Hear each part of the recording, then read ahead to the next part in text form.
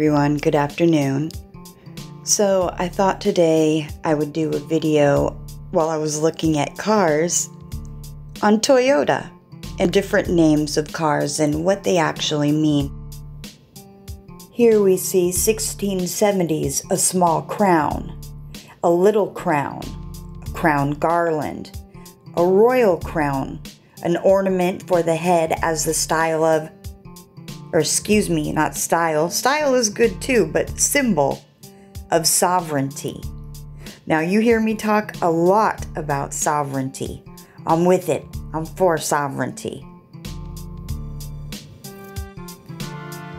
Another one we have is the Toyota Yaris. So what is Yaris? That was the Greek goddess of beauty. Charis, or Charis. I don't know, Haris to sayus. And then we have the ever so popular Toyota Camry, which has a lot in common, as it says here, with Corolla, because they both mean crown. But this one means just crown, not little crown. And it comes from the Japanese word kanmuri. And so since they sounded similar, that's how they came up with it. And here in this beautiful picture, we have Avalon. I saved her for last. She's certainly not the least, but you know the saying, the first shall be last and the last shall be first. So I guess this is kind of an as above, so below.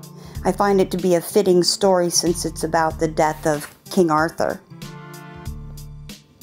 Avalon, or Insula Avalonus, the legendary island of Celtic mythology, is where, according to some sources, King Arthur's Excalibur sword was forged.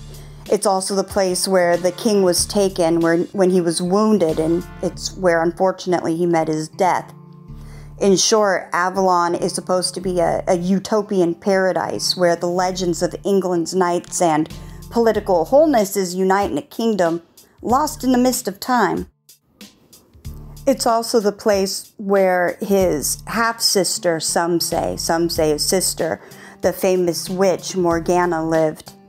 And according to legends, apples grew all year round. And the first mention of this is found in the history of the kings of Britain in 1136 by Geoffrey of Monmouth, I think it is. And it's believed to be named the Island of Apples, as I guess in their tongue it's supposed to be similar to the name fruit. And the island of Avalon has always been called, I'm not sure how you say that, Yinius Witrin, blah blah blah. I don't know how you say it, but it means island of crystal. And that's easier to say. So the myth is that after the Battle of Camlan, King Arthur was wounded, and then he was taken by boat by 9 fairy queens. I'm not going to name them all because, well, I can't remember them all, but there were 9 of them. But they put him out upon a golden bed where they say that Morgana remains to this day watching over his body. There's also versions that say Arthur didn't die, but that he will return back eventually to guide his people. It's also said that on the island that they produce grain, apples, and grapes by themselves year-round, and they don't need to sow them, plow them, or even cultivate them.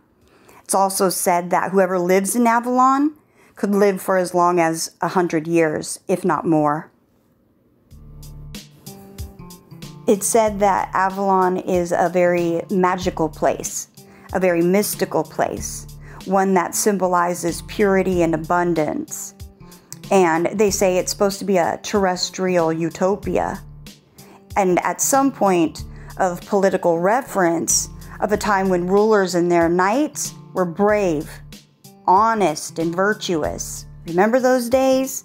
No, I don't either. But apparently there were those days when honesty was the thing, and harmony. So the harmonious bridge between the earthly and the celestial, between what is and what some would like it to be. So there are the intact values, those that we have corrupted to the point of dismantling.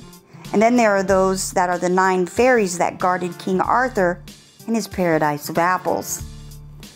So there's a little bit about Toyota and where some of the names come from of the models.